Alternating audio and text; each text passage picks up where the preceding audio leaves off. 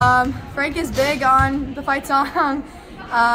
He likes to get everyone engaged, and yeah. So did you guys have to kind of learn that at the start of the year? Or? Yeah, it took us a while. We're still working on it, but. So after every win you do that, or? Yes. Okay.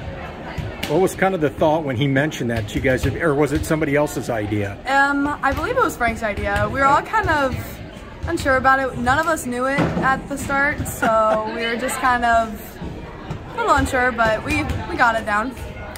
How pleasing has this been for you, kind of adjusting and fitting into this role this year, as kind of being the varsity setter? It's definitely been a change. I think my teammates definitely helped me kind of get to where I'm at now. You know, everyone playing their part, helping me do my part, and I'm just really grateful for the team that I have and the girls that I play against. How much does it? Yeah, how much does it help that you got so many options there that you can kind of throw the ball to? Definitely helps. Everyone's always ready, and it's a good feeling to know that everyone can get the job done.